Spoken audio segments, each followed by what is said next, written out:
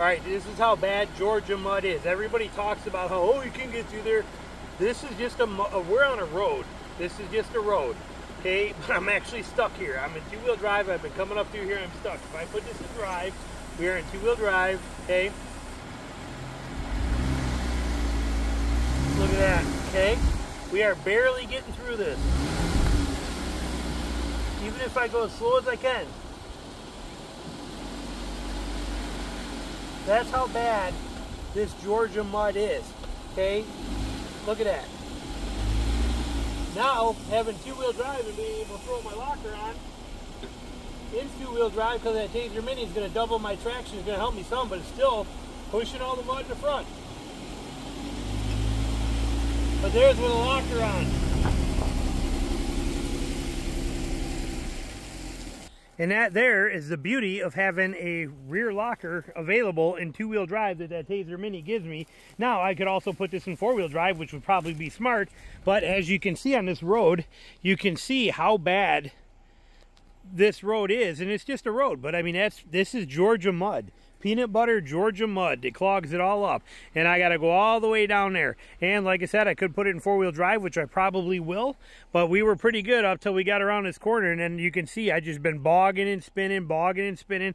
So I thought I'd make a quick video. But this mud here does not play around. Example, the difference between having it in two-wheel drive with traction control on and running, and then kicking in a rear locker, giving me both wheels actually working like together, not one braking free, the other one braking free, torque transfer, all the stuff that you get. And you see the difference with the you know, the computer controlled LSD, which you saw in the beginning when we were stuck and we could still move but barely. Once I kicked on that back locker, locked them both together, we could roll right out of here like no big deal. So that rear locker in two-wheel drive, because of that Taser Mini, makes a big difference for me. Simple little stuff, but makes a big difference. All right, same road, same setup. Locker is off. We are in two-wheel drive high, and we're going to just show it here, but we are pushing this mud. Okay, we're pushing mud, pushing mud. Back wheels are rolling through. They're spinning like crazy back there. You can see it.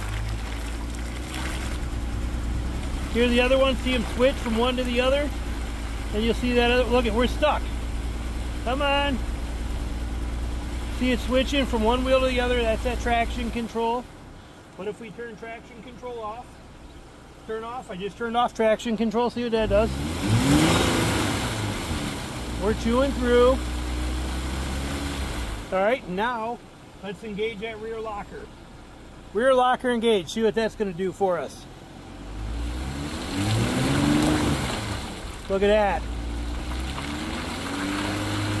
That rear locker got us unstuck when traction control could not. But look at where my front's going. It's pushing me all over here. Look at this.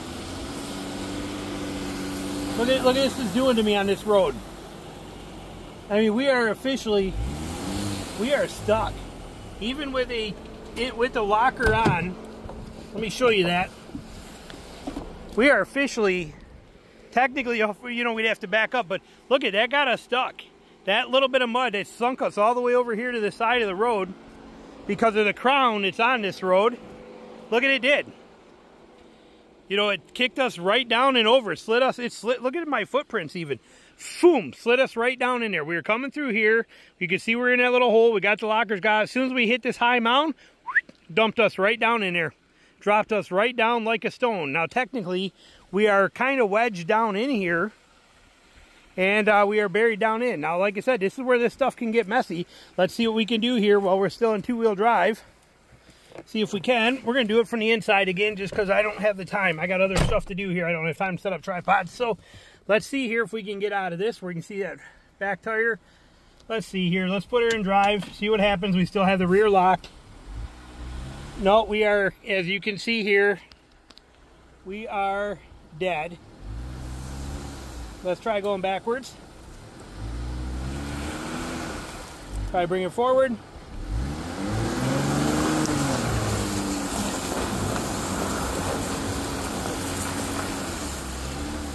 Try backing up again.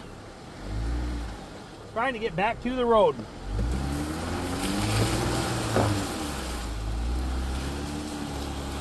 Oh, we're making it. We're just getting there.